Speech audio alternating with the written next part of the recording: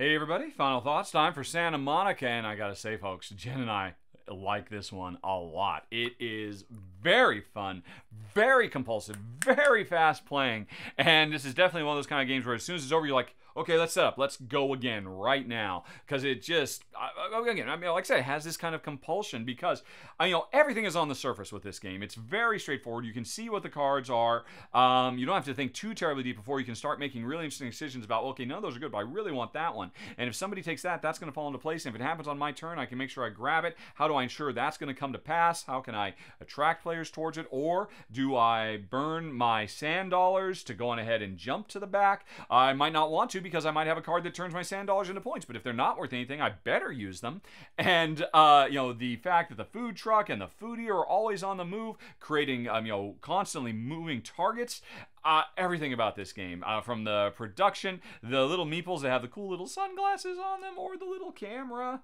I'm really surprised the VIP doesn't have some kind of indication, like I'm not quite sure what, but yeah, it looks great. It plays so fast and so fun. There's a fair bit of variety because there's 8 different sand dollar options. You're only going to get 2 every time. There's a big old deck of cards, and I mean, some of these cards are just hilarious, wonderfully thematic. Jen's favorite is the Oopsie Daisy. It's probably one of her favorite things she's ever seen in modern board games because, of course, we have a pooch named Daisy, so she loves the Oopsie Daisy and will make her whole strategy around that if she can. I mean, if I had any complaints, I'm really surprised there aren't more of these cards. And I guess for that matter, there aren't more of these as well, especially because, well, they put it into our heads. They make these two-sided. You're like, oh, wow, you get twice the stuff. But they didn't make these or these two-sided. And that's a minor complaint, and honestly, I don't even think I necessarily would have made the complaint if they hadn't put in my head the idea that, oh, look, we can get two-sided stuff.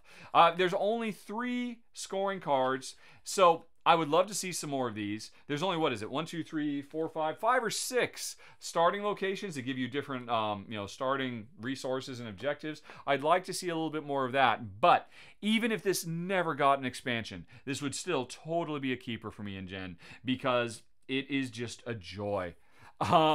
But again, because it wears all its mechanisms on its sleeve, they're right there, they're right on the surface, and it just feels great to get that perfect card you've been waiting for the whole game and just slot it into position, and then boom, the whole thing explodes in terms of points that you're getting for combinatorial stuff, and it's great.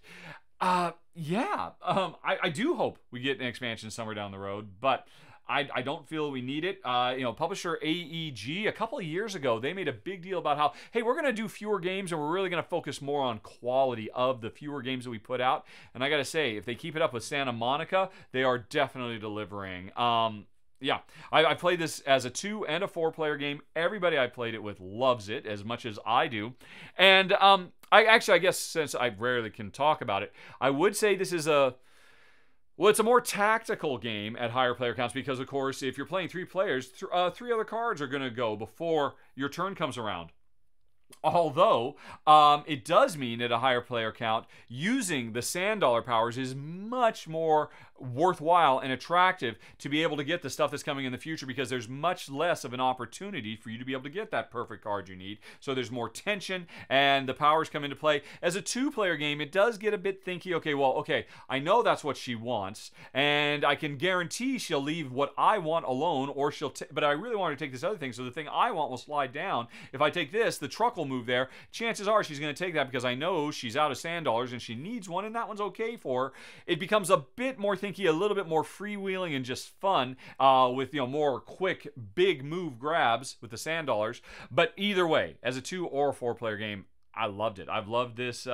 And again, well, I mean, I can think of no higher praise than to say this is totally a keeper. Publisher AEG, designer Josh Wood, keep it up. This is great, great, fun stuff. And that's it, folks. Those are my final thoughts for Santa Monica. Thanks for watching. Have a very nice day. Talk to you later. So long. Bye-bye.